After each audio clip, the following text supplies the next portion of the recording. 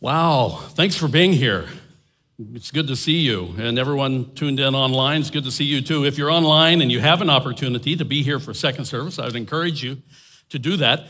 This is a special day. Jim Hobbs told us that all that we have going on today, we have communion, we have baptisms, we have child dedications. So it's a big day in the life of the church. That's all of us, all of you. So thank you for being here. You know, we do child dedications regularly at Oak Pointe Church. And many of you may not have been aware of that unless you've had a child dedicated, but we have not for years now been able to do them right here as a part of the service. And how great is that? Because these children are being dedicated to the Lord. The families are dedicating themselves to the Lord. And the congregation, all of you, all of us, we're dedicating ourselves to the Lord to support these families. So it's a big, big day. Why do we do it? It's a great church tradition. You know, it's not one of the ordinances of the church, but it is a great tradition, and it's biblical. You know, we see in the scriptures, in fact, David, in a couple different Psalms, he talks about how children are a gift from the Lord. And all of us who've had children or grandchildren or been around children, we know that children are a gift from the Lord. In Psalm 139, David wrote, "For you created my inmost being. You knit me together in my mother's womb. I praise you because I am fearfully and wonderfully made. Your works are wonderful. I know that full well." He goes on, I already mentioned it in Psalm 127, David said, "Children are a gift from the Lord." We know that. We get to celebrate that here today together. You know, Mary and Joseph, they brought Jesus to the temple as a part of their cultural traditions and from the law of Moses. They brought Jesus to the temple to present him to the Lord. And in fact, we can see throughout the gospel accounts, Jesus had a very high opinion of children. Right? That was not necessarily a part of that culture.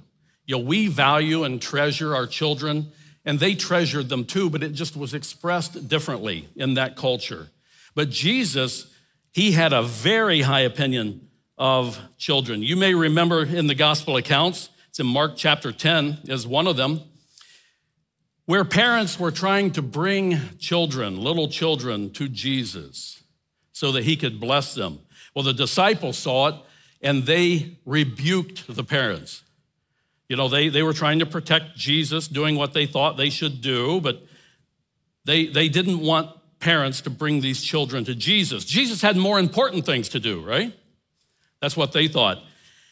But the text says that Jesus was indignant. It's a strong word in Greek. He was mad at them. He was upset at his disciples, not at the parents, not at the children, but he was upset that they were trying to prevent those children from coming to him. And Jesus, remember what he said there? Don't stop them, for the kingdom of God is made up of such as these. So Jesus had a tremendously high, placed a high value on children. The scriptures are complete. From the Old Testament, we see it all through Deuteronomy, all through the scriptures, including in the New Testament. Instructions to parents about how parents are to rear their children. We're not going to cover all of those today. You're going to see and hear more of that a little bit later when we have the families come up here. But the scriptures tell us that we are to rear our children with an orientation toward the Lord. And that's not only the parents' responsibility, that's the whole extended family. And that's the whole church family. That's all of us. To have an environment where the love of God and obedience to Jesus Christ is taught and is demonstrated.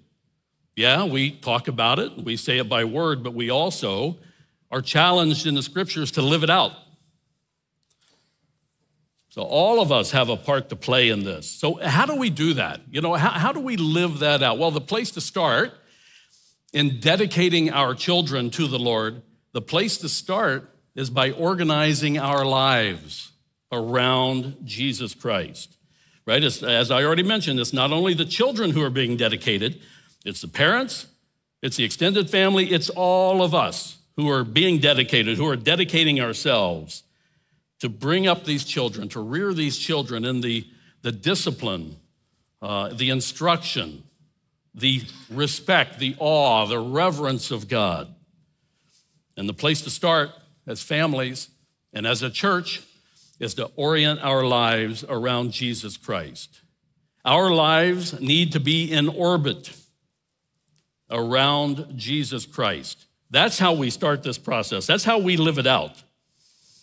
We are to make Jesus Christ the very heartbeat and the center, the everything in our family life needs to revolve around him. And church family, everything in our church life needs to revolve around him. That's how we start this. I'm going to invite the Buttermore and the Boschert families and everyone who's with them to join me on stage. I love this part. You're going to love this part too. This is so much fun. So church family, you're being called on today to dedicate yourself. To dedicate yourself to this responsibility. You're being asked to commit your love, your support, your encouragement to these families as they rear these children. Wow, the Buttermores pulled out all the stops, right? Boschert family, why don't you come on up here as well? You know, what dedication is not? Just a word about this. You're going to hear a lot more about this later in Pastor Charlie's message, but dedication, child dedication is not baptism, right? That's a whole different thing. We practice believers' baptism. You'll hear more about that later. Dedication is not an assurance of salvation. Right? These children are being dedicated today, but these children one day will make their own decision. These children will come to understand one day that they are sinners, that they need a Savior, and his name is Jesus Christ. And they will have to come to the point where they put their faith and confidence in him alone to save them. Today is not that day. That day will come. We pray that day will come. But today is a day when we dedicate them and when we celebrate these little ones.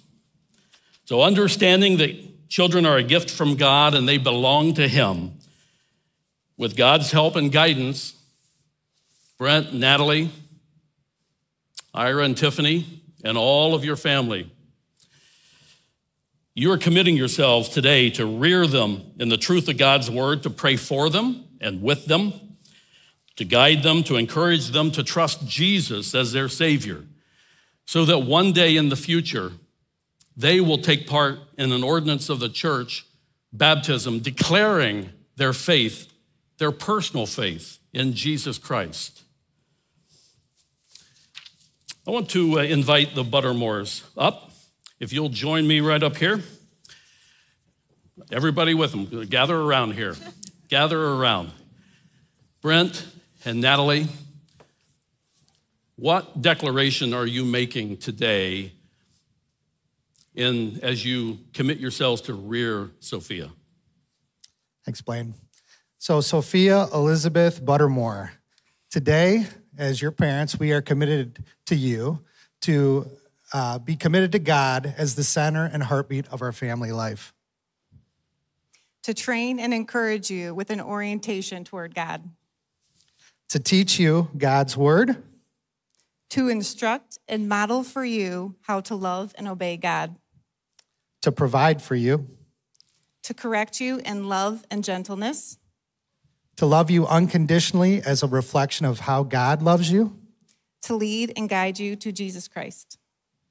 How awesome is that? How about a round of applause for the Buttermore family? Okay, if you can step up. I would like to invite the Boschert family up, along with Emily and Ezra and all of the family. Everybody come up. Ira and Tiffany, what declaration are you making in front of the congregation today?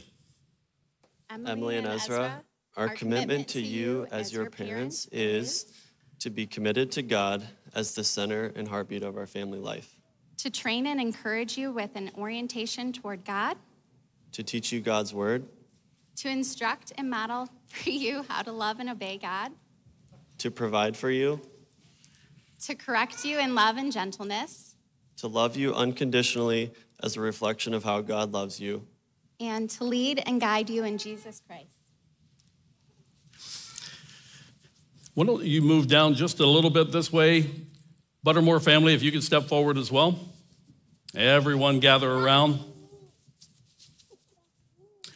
Brent and Natalie, Ira, Tiffany, is it your desire to publicly give thanks to God for the gift he has given you in these children? And do you wish today to present these children before the Lord as a gift designed for his glory and for his purpose? Will you commit yourselves today to live by God's grace and help as examples for these children and to instruct them diligently in all the ways of the Lord? They said, I do. Now it's your turn. Church family,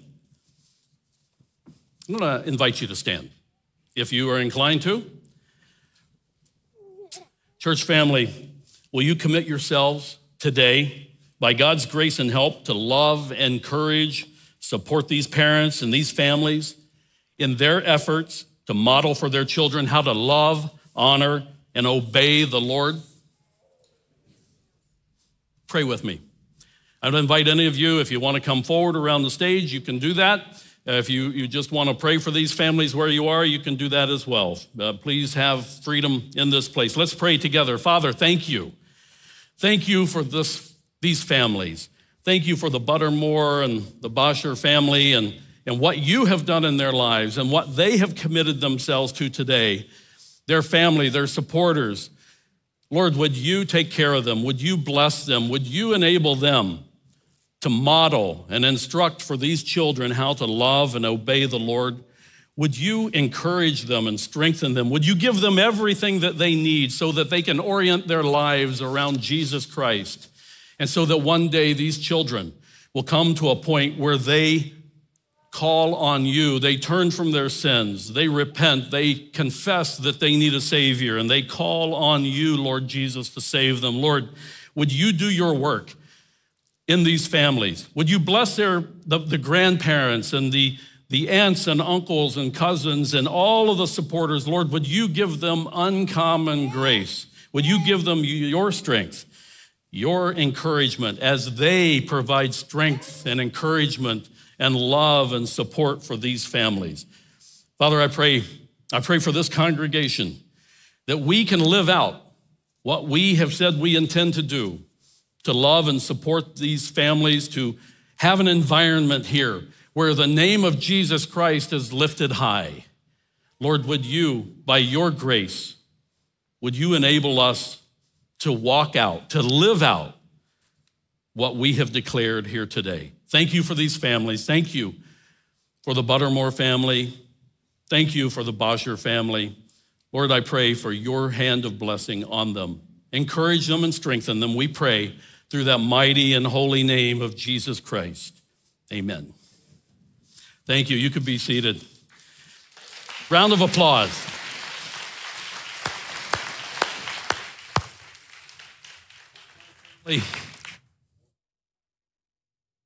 Off here.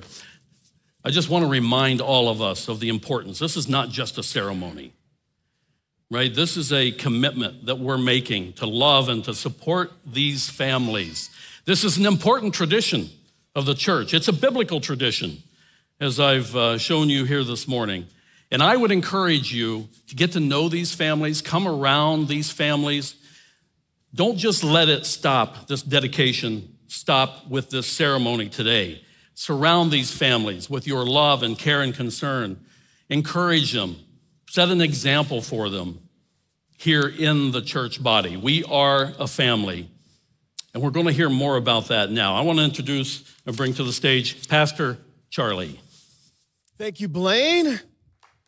Oh, Praise God for you guys. I don't know that I've ever gotten applause for coming up to talk, but I suppose I'll take it. Hey guys, this is an important day in the life of our church, and we're calling it All In because we're celebrating what God is doing in the life of all of his church. And so the people being baptized, the people dedicating their children, this isn't just about them, this is about all of us, because we're all part of God's community here. And we'll celebrate that through communion at the end of the service. And Blaine said this word ordinance, and I'll unpack that a little bit, but this idea of us celebrating the ordinances of the church, or the orders of the church that God has ordained for us to do. And those two ordinances are baptism and communion. And so we'll celebrate communion later, but I want to talk a little bit about baptism because baptism is incredibly important. It's important because it's huge in the New Testament pattern and life of the church. It's important to Jesus, and therefore it should be important to us. And so in the next 15 to 20 minutes or so, I'm just going to talk a little bit and answer these questions. What is baptism? Who is it for? And consequently, who isn't it for? What does it do? And what does it not do? And then last, just answer the question, why should you and I be baptized? So I just want to pray for us that God would open our hearts. So just pray with me. Lord, we come before you and we open your word.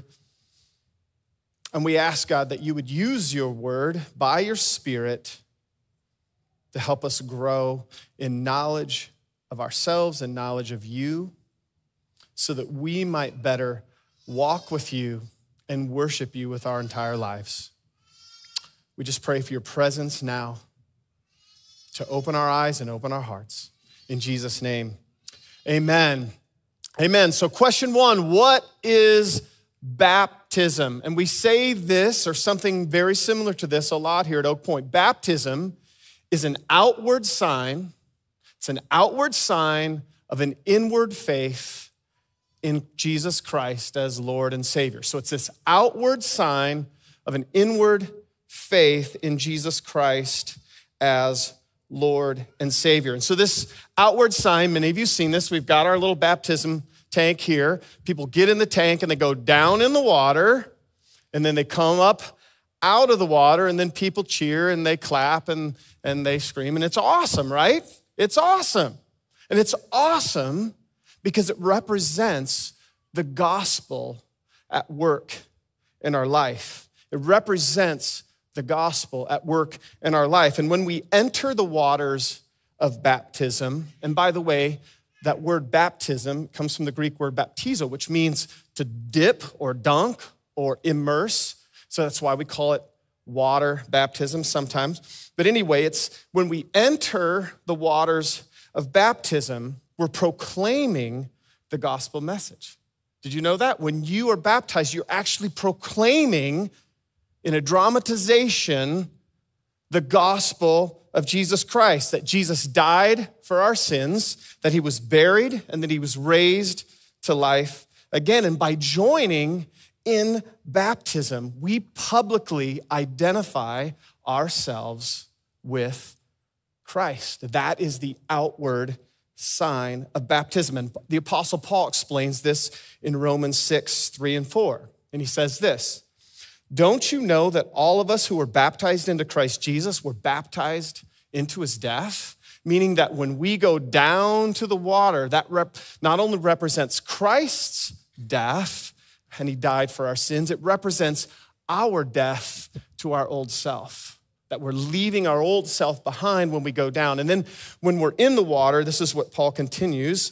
He says, we were therefore buried with him through baptism into death, in order that just as Christ was raised from the dead to the glory of the Father, we too may live a new life. And so when we come out of the water, it represents the work of the Spirit that has given us new life in Christ. And so that's kind of what that outward sign means. that when we come out of that water, we have publicly declared that we are part of God's family, that we are part of God's kingdom, that we're gonna live our lives for Jesus. It's actually pretty simple. So what is baptism? It's an outward sign of an inward reality that I have said yes to Christ. I put my faith in Christ and I wanna live for Christ. So a couple metaphors. I know that you guys are wondering, why is he wearing a Hawkeye sweatshirt? I mean, aside from it, it is the best logo in all of college athletics. I mean, let's just be honest. And some of you are like, who's Iowa? Is that where they grow potatoes? No, that's home of the Hawkeyes, the greatest sports college team and all, and somebody's shaking their head no, because, and that's okay. That's okay. But I wear this sweatshirt to identify that I'm a Hawkeye fan. This sweatshirt doesn't make me a fan. This shirt tells you all that I must be a fan. And you know I'm a fan because they were terrible against Wisconsin. Absolutely embarrassing. But that doesn't matter because I am still a fan. But that fandom, that love for the Hawkeyes is inside. And my sweatshirt just shows it to you. And like baptism is like we put on our Jesus jersey and we proclaim to the world that we follow Christ. Another metaphor that we use here a lot at Oak Pointe is it's like putting on the wedding ring of faith. You've heard that before. It's like when I put on this wedding ring and when Martha, my wife, put on her wedding ring, it symbolized the promises and the covenant that we made to one another to be husband and wife. And I can take this off. Well, I can't really, but I could take this off and I would still be married, right? And then I could put it back on and nothing changed. I'm still married because it's a symbol of the covenant promises that we have made to one another. And this symbol tells and reminds us of those, but not only that, it tells the whole world that I belong to somebody else. And so when you step into that baptismal tank, it doesn't say that you're saved. It just tells the world that you belong to Jesus. I think we're getting it, right? Are we getting it, church? Yes, right on. So when we define baptism in this way, that it's this outward sign of this inward faith that we already have in Jesus Christ, it helps us understand the second question: who is baptism for? And who is it not for? And this is very simple. This is very simple. Baptism is for someone who has already said yes to Jesus.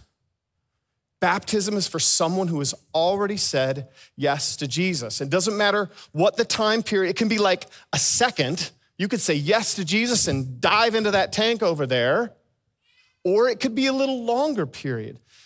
But always in Scripture, we see in the sequence, it's faith in Christ, baptism. Belief in Christ, baptism. Receiving Christ, baptism. Here's just a few scripture examples so you know that I'm not making this up. So I don't make things up, I just say what's in here. Acts 2:41, Peter gives this awesome gospel message at Pentecost, and it says this: those who accepted his message were what? Were then baptized. And about 3,000 were added. So accepted the message, baptized. Acts 8:12. But when they believed Philip as he proclaimed the good news of the kingdom of God and the name of Jesus Christ, they were baptized, both men and women. They received the message, they were baptized.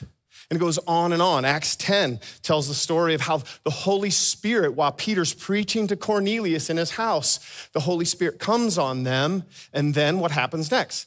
They were baptized. Belief, baptism. Acts 16 tells how the Lord opened Lydia's heart to respond to the gospel, and then she was, what? You guessed it. And over it happened. The Philippian jailer and Crispus and on and on and on. They receive, they believe, and their baptism. So baptism is for those who have already believed, already put their faith in Christ. And that's why we call it believer's baptism. You heard Blaine say that. It's a believer's baptism. So then who is it not for? Well, it's obviously not for unbeliever. And it's not because we don't want unbelievers to believe so that they can be baptized. We just don't want them to get baptized so they can be part of a club. Like if you're here today and you're not a Christian, that's okay. We want you to keep seeking, but we wouldn't recommend that you get baptized because that's not the meaning of it. The meaning is that you say, I'll be baptized because I want to show everybody who I follow. That's why we get baptized. Now, the other question that we get asked here at Oak Pointe is, do you baptize infants? Or why do you not baptize infants? And we would say that baptism is not for infants. And we say that because we just don't think that infants can consciously make a decision to believe and follow Christ. They can't understand what it means to follow the gospel. So let's go back to our two metaphors, right? Remember the sports team metaphors? How many have seen, or maybe you're not guilty of this, but how many of you dress up your little infant babies in a little Michigan onesie or a Michigan State onesie or a little cheerleader outfit? Yeah, you do that. Do you do that because your child is actually a fan? No, you do it because you're a fan and you want them to grow up and not be an Ohio State fan, right? You want them to stay true to the blue and maize. So let's be honest. These children can't decide. They don't even know what a touchdown is. It's the faith, it's the fandom of their parents. That's why we don't baptize. In the same way, let's go with our other metaphor. How many of you have little daughters and when they were 2 and 3 and 4, they put on a white bed sheet and they got your high heels on and they came out with a potted plant and they're like, I'm playing marriage. It's their wedding day and they're playing it. And you think that's so cute. But if my daughter really wanted to come up to me at 4 years old and say, hey, I want to marry Johnny across the street. And I'm like, you mean that kid with the dried snot and the orange fishy cracker stain on his shirt? And I'd be like, no way. Not in your right mind. Why? Because I simply know that she can't comprehend what marriage is. And she's not prepared to put on that wedding ring. So that's the first reason we don't baptize babies. And the second reason we don't baptize babies is just you will find no instances in New Testament where specifically an infant is baptized. You just won't find it. Of the 77 times the word baptize or baptism is used, not one time references an infant being baptized. And we need to be really careful that we don't create doctrines out of things that aren't in the Bible because they sound like good ideas. And you might be thinking, well, wait a second. I was baptized as a baby. And if you were baptized as a baby, that's okay. We just don't ascribe to that. And that's typically in your Reformed, your Presbyterian, your Lutheran, and your Catholic traditions. That's typically, I was part of a Reformed church for a long time. Martha and I were there for 17 years. And they practiced what they called covenantal theology. And it's a beautiful idea, but it's actually a lot more like our baby dedications because they equate circumcision, which males were circumcised in the Old Testament on the 8th day. They equate that to baptism in the new covenant. The problem with that is circumcision was an external means of entrance into God's covenant family. And in the New Testament, the only means to enter God's covenant community and family is through the shed blood of Christ and faith in Jesus. And again, what can infants not do? They can't put their faith in Christ.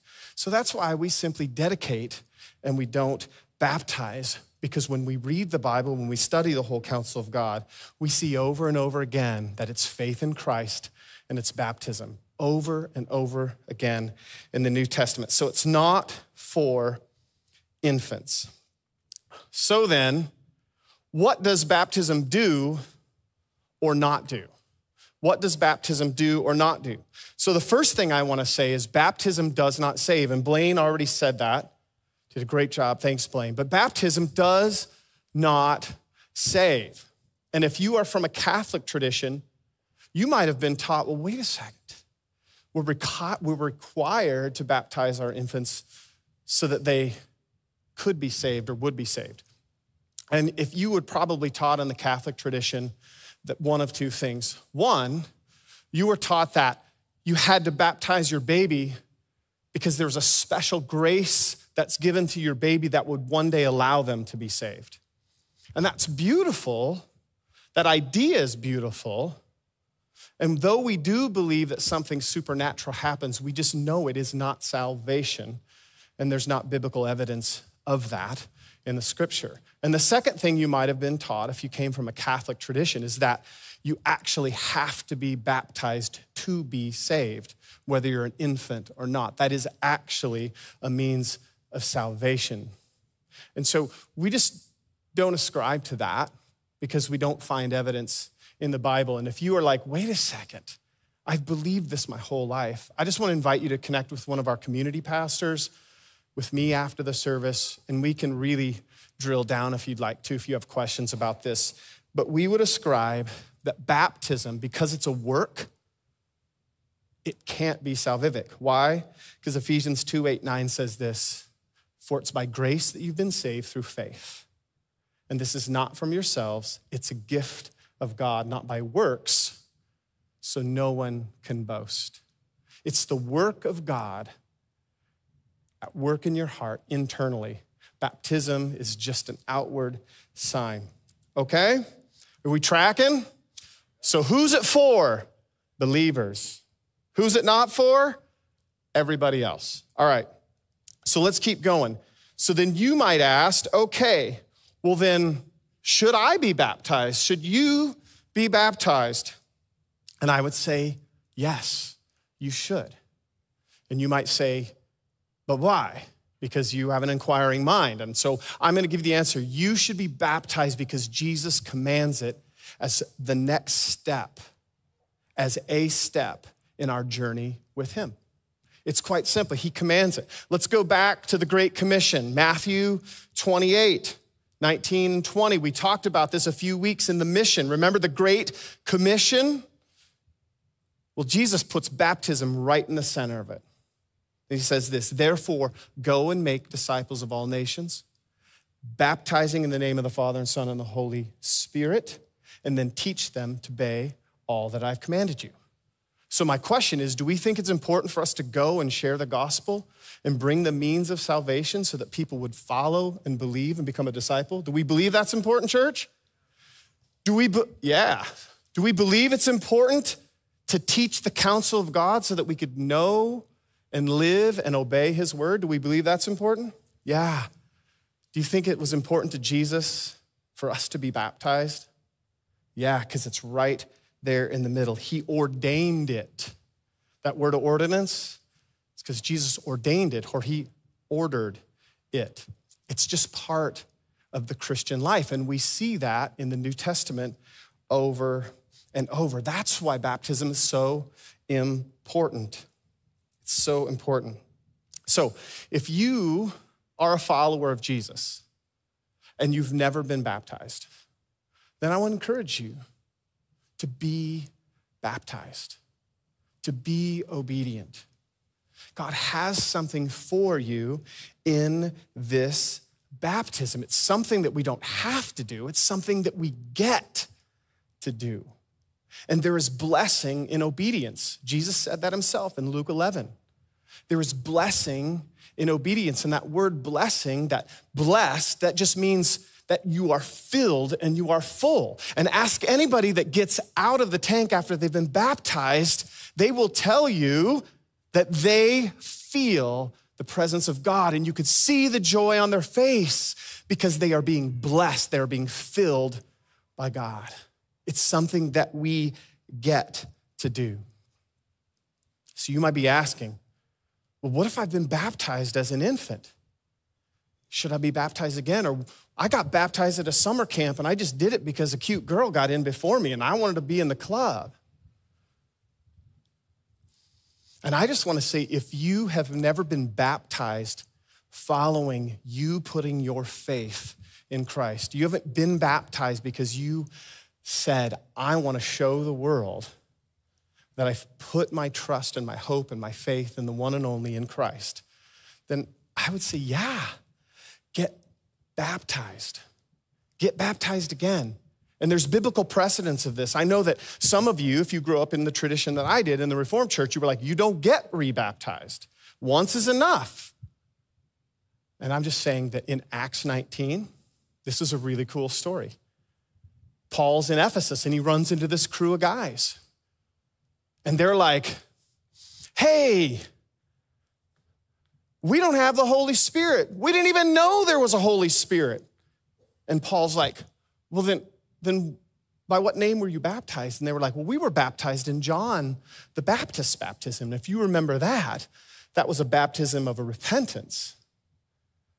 That wasn't baptism in the name of Jesus. And so Paul's like, whoa, well, let me tell you about Jesus. And he tells them about Jesus, and they respond and believe, and they get rebaptized in the name of Jesus as true believers in Christ. So if you have gotten baptized as a baby, or you've gotten baptized on a dare, or because you wanted to be part of the club, or you just like to be wet or whatever, then we want to encourage you, if you have said yes to Jesus, get baptized. It's something that we get to do. We get to show our love for God, the Father, Son, and Holy Spirit by getting into that tank and going all in. You get to say, I'm putting my Jesus jersey on. You get to say, I'm putting on this wedding ring of faith, and I'm going to declare that I belong to Jesus. And I've got to believe that the Father is pleased when we do this. Because remember in Mark, Jesus, he gets baptized by John the Baptist, and he comes out of the Jordan River, and the heavens open, and the Holy Spirit descends like a dove. And what does the Father say? This is my Son in whom I'm well pleased. And I just have to imagine that when you come out of that water, God is looking down and saying, this is my daughter who I'm well pleased. This is my son who I'm well pleased. That's our invitation. It's our next step. And that is to be baptized. Let's pray. Heavenly Father, we come before you and we just ask, one, for your forgiveness for the times that we have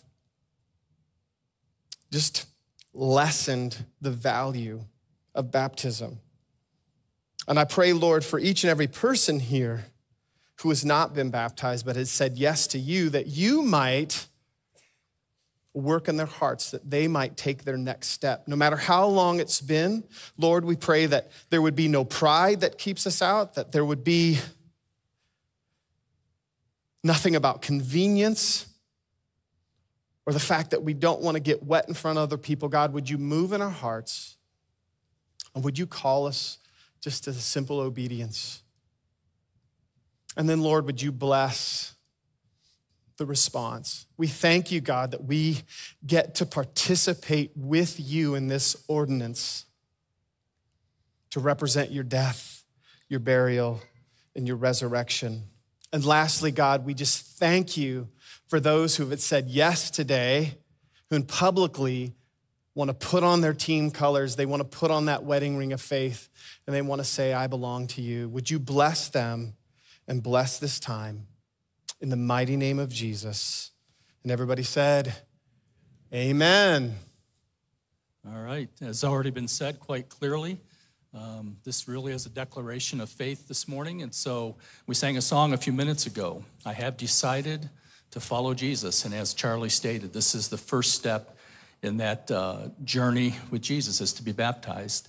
You know, for centuries, Christians have declared their faith through the ordinance of baptism. And I often think, what would happen if the Bible were banned in America? Well, you know what? We could still declare the gospel of Jesus through the ordinance of baptism, because it is a picture of the death, burial, and resurrection of Jesus. So today we have Larry coming, and Larry has expressed his faith in Jesus to me. And so Larry, do you have a few words you'd like to say?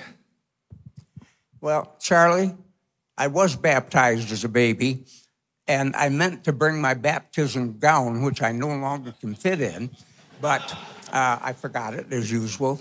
But this is my declaration saying that Christ is my Lord and Savior, and I want to follow him. And I want to do more for him and more for Oak Pointe. Thank you.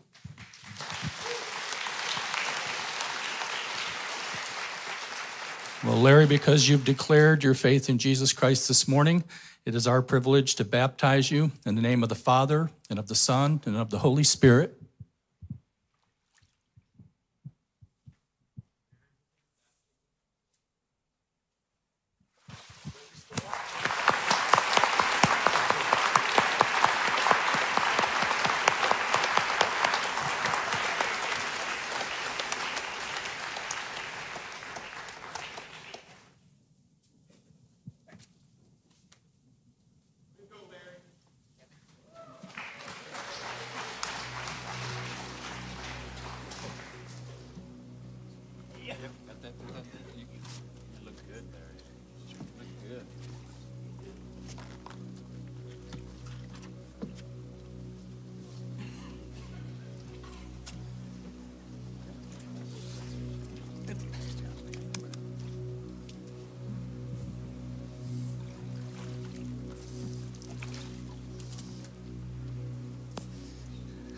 That's awesome, isn't it? Amen. Well, we also have the privilege today to get to baptize Reagan. And we're super excited about this because it doesn't matter what age you are, right? Whether you're Reagan's age, whether you're Larry's age, you can declare your faith in Jesus Christ. And as I got to talk to Reagan, I was so excited. I said, Reagan, how long have you been following Jesus? And she's like, before I was born. And I was like, well, what do you mean by that? She said, well, when my mom used to listen to Christian music, I used to be bopping around in my mom's belly the whole time, and I've been doing it ever since. And I was like, that's awesome. And yet at that time, she still said, but I have, when I came to understand, put my faith in Jesus Christ. And she's going to read you her testimony right now. Hi, my name is Reagan Young, and I'm in 5th grade. I am 10 years old. I have been going to church my whole life. In fact, when I was a baby in my mom's belly, she used to say during praise and worship time, I danced. I was 7 years old and starting 2nd grade when my mom and dad let me go to Spring Hill Day Camp. On the last day of camp, I decided I wanted Jesus to be my forever friend. One of the camp counselors named Hannah prayed with me, and that's when I asked Jesus into my heart. I asked God to forgive my sins. I felt glad that I was a Christian. I felt like that I am a much better person than what I was before. It has totally changed my life. I am glad that now I have Jesus to always talk to when I need him or when things get hard. I want to be baptized today because I love God and I want you to know. That's awesome. And that's what we're going to do. We get to baptize you today, Reagan. So let me ask you a couple questions. Do you love Jesus Christ, and have you put your faith in him? Yes. Today, do you want to declare to everybody here that you are a follower of Jesus Christ? Yes. All right. Because of your testimony of faith, I'm going to baptize you in the name of the Father and Son and Holy Spirit.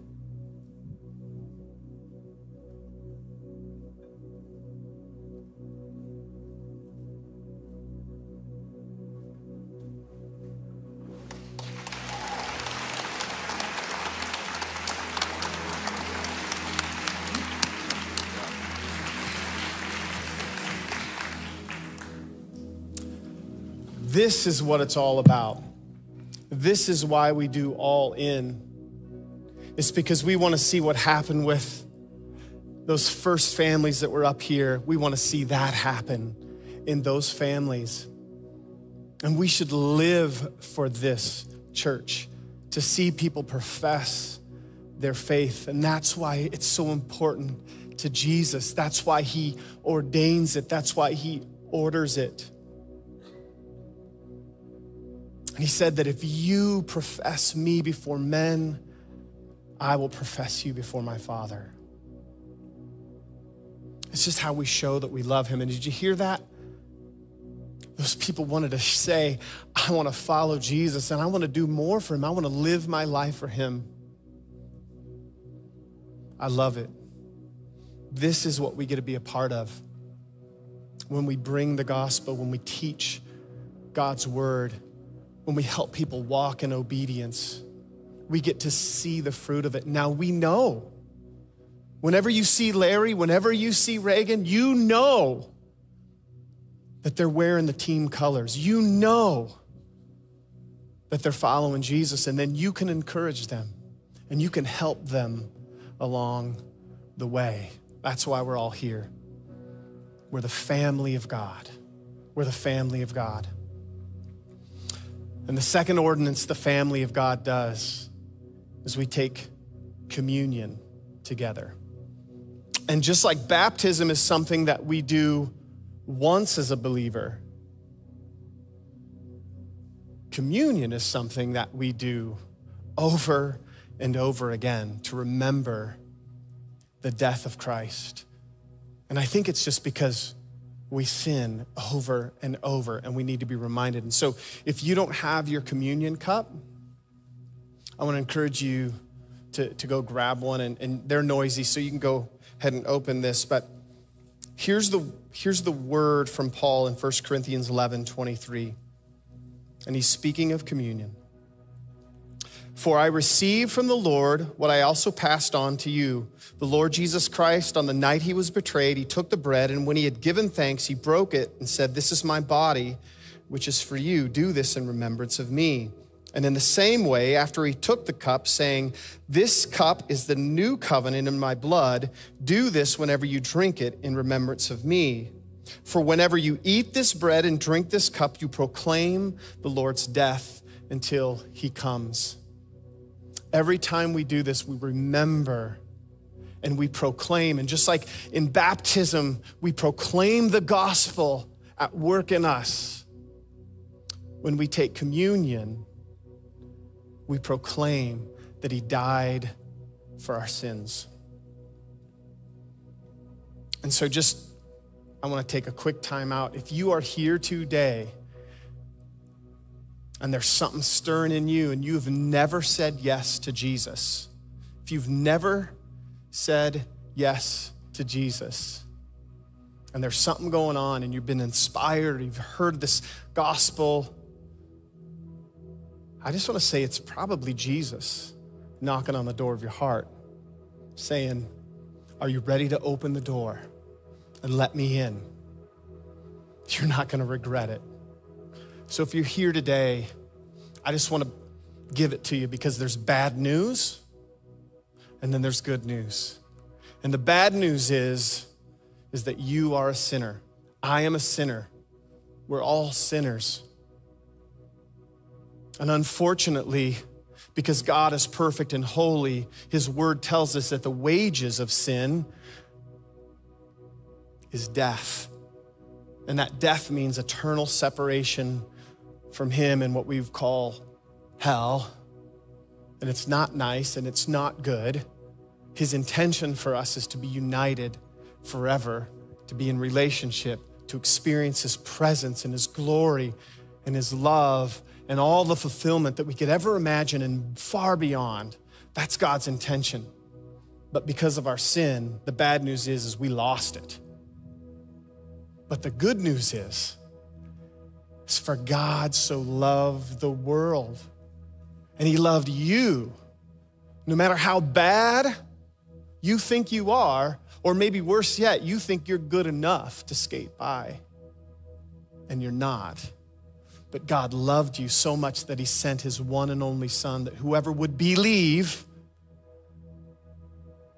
might not perish, but have eternal life. And that is the good news. And all we need to do is receive it. Just like all those people in scripture, we just need to receive that.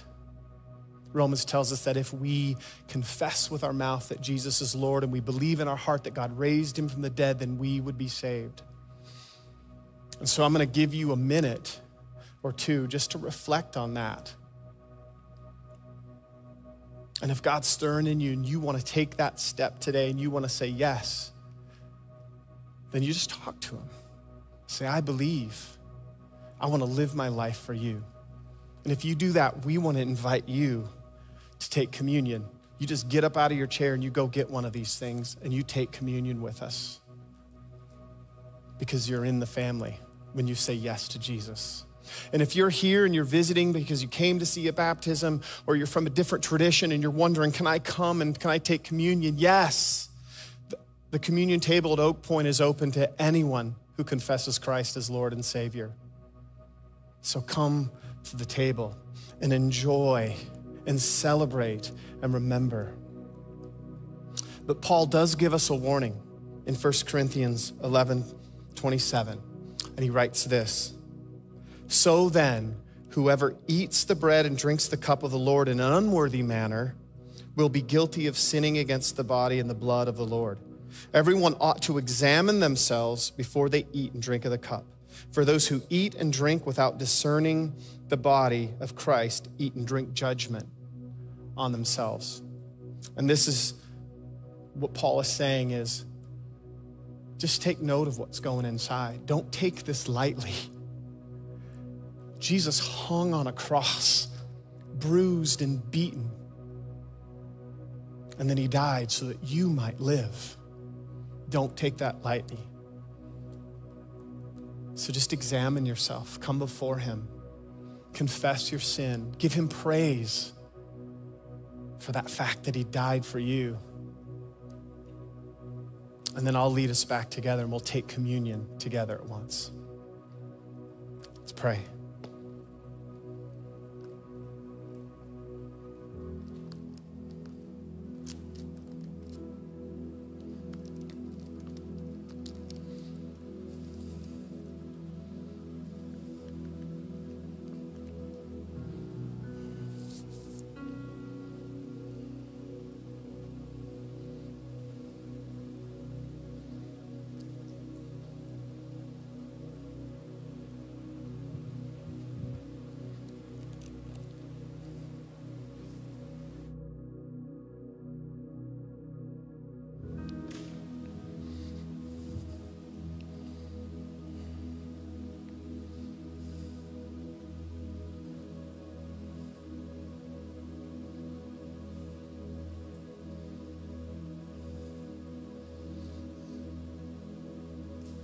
Scripture tells us on the night that Jesus was betrayed, he took the bread and he blessed it and he broke it and he gave it to his disciples.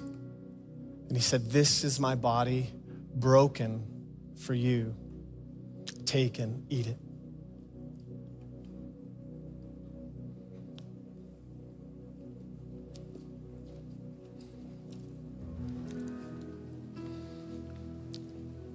And after they took the bread in the same way, Jesus took the cup and he blessed it.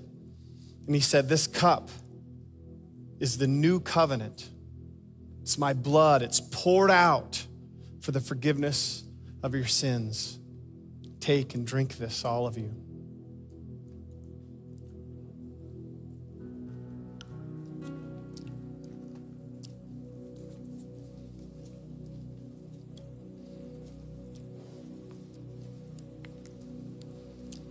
Heavenly Father, thank you for the reminder today that you are at work in the life of your church, that you, God, have next steps for each and every one of us, and you're calling us and inviting us to publicly declare, to publicly commit, to go all in.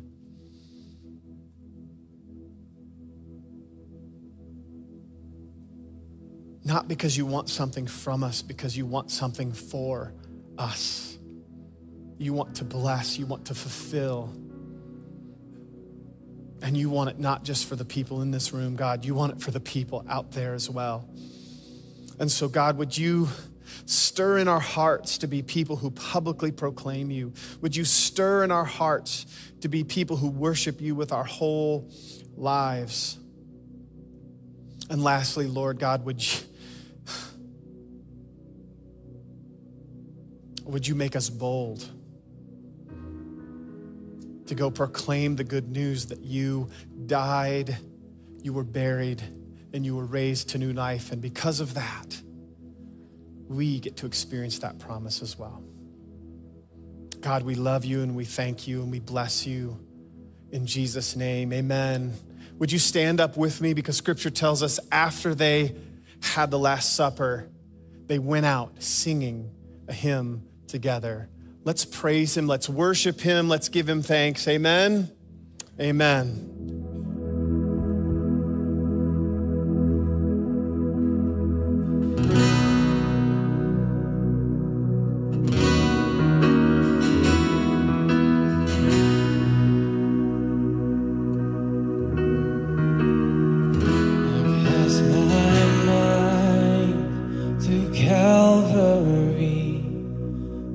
Jesus bled and died for me.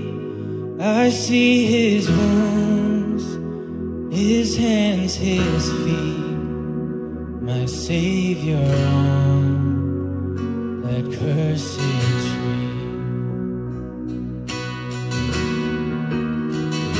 His body bound and drenched in tears, they laid him down in Joseph's tomb, the entrance sealed by heavy stone, Messiah still and all alone.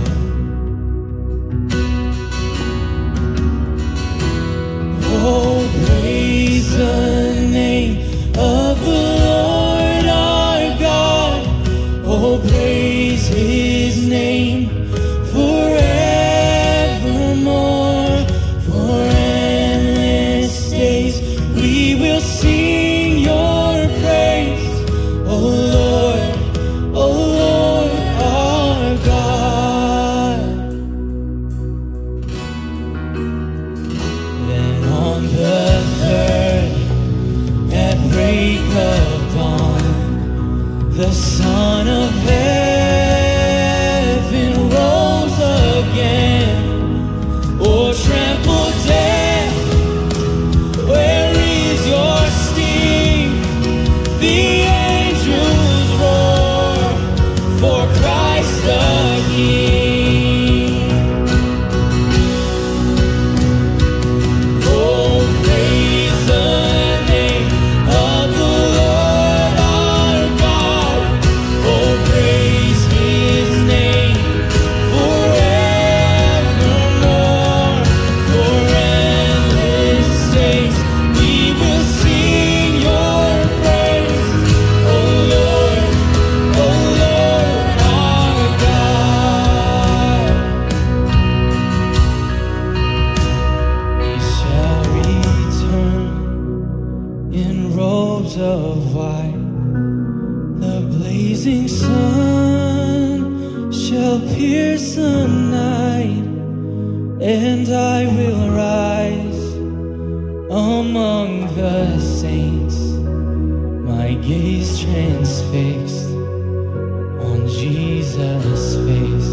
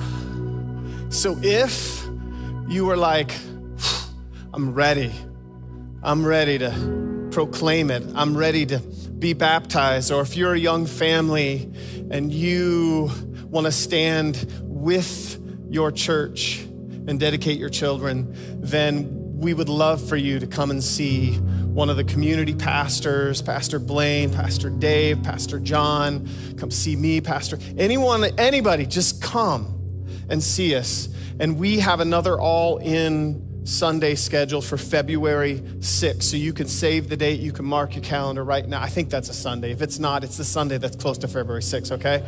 Strategically placed, not on the Super Bowl and not on any other football day. It is the Lord's day to be all in, and we want to invite you to come back and participate and publicly declare those words that we just sang on that song.